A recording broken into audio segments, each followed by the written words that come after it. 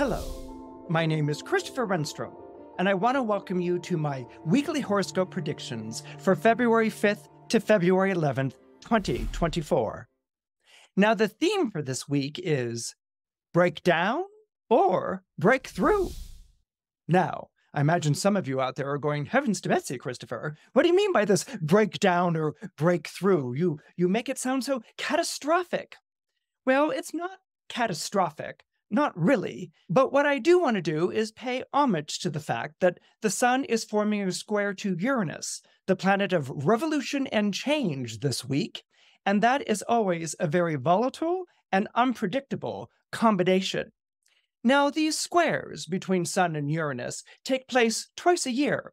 They take place in January and in August, so basically you can remember winter and summer, and they have been biannual events, taking place twice a year events, since 2019.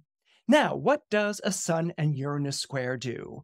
Well, what a Sun and Uranus square does is turn everything in your life upside down or inside out. In fact, the best way to think of a Sun-Uranus square is as a Mercury retrograde on steroids. So, does that mean like everything is going to go to hell in a handbasket? No, not necessarily. But what I do want you to keep in mind is that as we get close to the February 8th placement, there is a Sun-Uranus square taking place right before a new moon in the zodiac sign of Aquarius.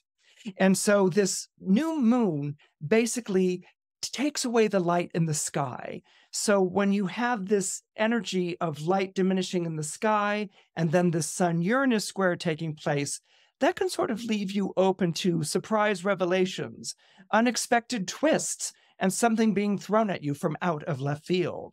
And because it's hidden by the dark of the moon, which is what the new moon stands for, it's something that you want to keep your eye out for so that you don't wind up getting blindsided. So with this Sun-Uranus square that's taking place, as I said before at the beginning, it's either going to come across in your life as a breakdown or a breakthrough. Now, I imagine some of you are like, well, do I get a third choice? Like, not neither of them? But no, it's going to be either breakdown or breakthrough. Now, should a situation in your life break down, the positive side to this is that this might be the only way that you can escape a rut or a difficult situation that you've been in that's been weighing down on you for weeks or even perhaps months. So sometimes when we feel stuck in a situation, it's only by something breaking down that we feel a release and a subsequent release. And if it's a breakthrough, well, if it's a breakthrough, you can consider this payback for all those upset apple carts you've been picking up after for the past few years.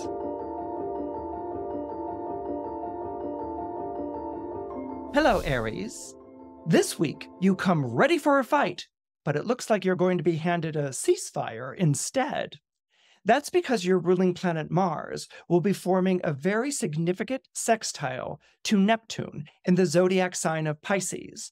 Mars is in Capricorn, where it is exalted, and Neptune is in Pisces, where it's very much at home. So, what does this do for you? Well, you were born under Mars, and Mars was named after the Roman god of war. Moreover, Mars is exalted in the zodiac sign of Capricorn. So it's kind of imagine being on a winning streak. You've pressed your opponent up against the wall and you're winning, and the crowd is going, huzzah, huzzah, huzzah, and you're like, ha, ha, ha, ha, like that. All right, you can see that they're about to experience the agony of defeat. All of a sudden, this Mars forms a sextile to the planet Neptune in the zodiac sign of Pisces.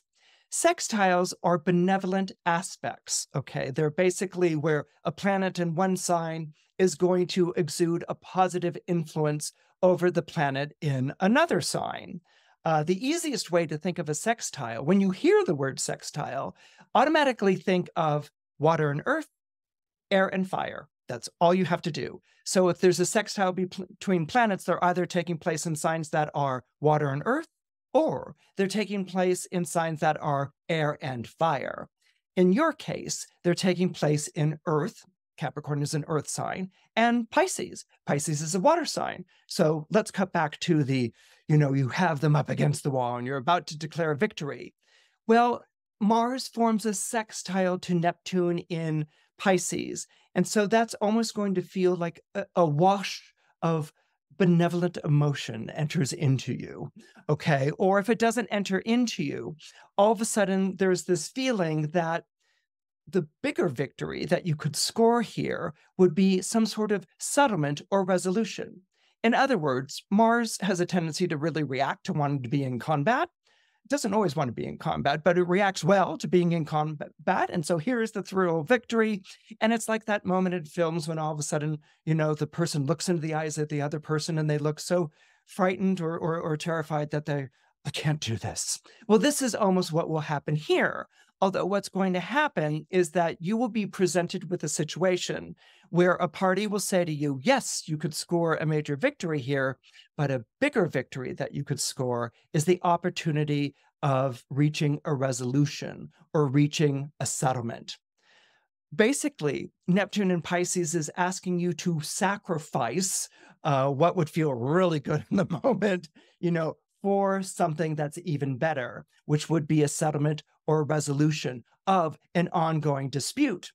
Now, part of you will be like, but you can't help but recognize that the resolution or solution to an ongoing dispute is a greater victory. Part of you will feel like the other person's getting off scot-free, but a larger part of you will be like, yes, I will agree to this settlement and this resolution, and that is something that is done and done for the very best.